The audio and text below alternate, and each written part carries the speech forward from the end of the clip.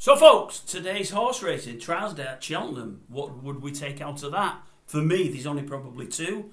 The standout horses being Sergino and Lossymouth. Worried when I seen Sergino, won very, very well.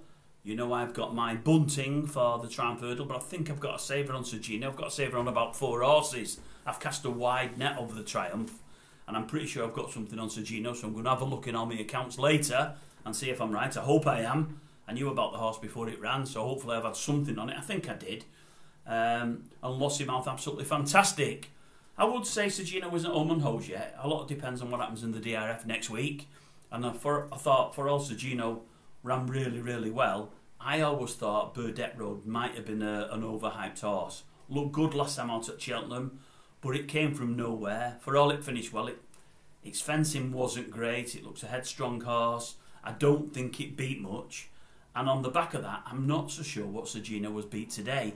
I would suggest if anything wins the DRF race next week and wins by 6 or 8 lengths, I would imagine they may be a better proposition for the Triumph. Because for all Sergino looked great today, if something wins that race next week by 6 or 8 lengths, because there's some really good animals in there from what I can see, then we look like we've got a really live contender there. As for Lossymouth, absolutely fantastic. I believe it's going for the mares.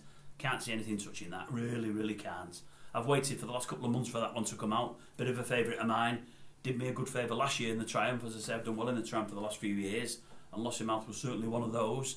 So yeah, and I think everything Ruby says is spot on. Don't go for the champion yet. Give Constitution another year to get older. And more importantly, Lossymouth to get older and to mature. And then give it a go. Because you've got to think, if Constitutional doesn't fall, Stateman and the others probably aren't capable of beating him.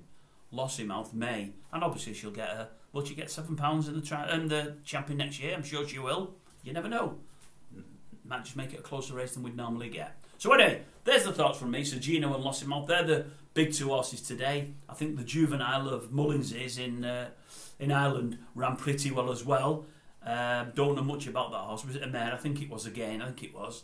But other than that, no great takeouts for me. I wouldn't say no great takeouts. Enjoyable racing. But they were definitely the 2 standout performers. Do you agree? Or have you got others that you've enjoyed watching today and got more from than the 2 I've mentioned? Let me know down below.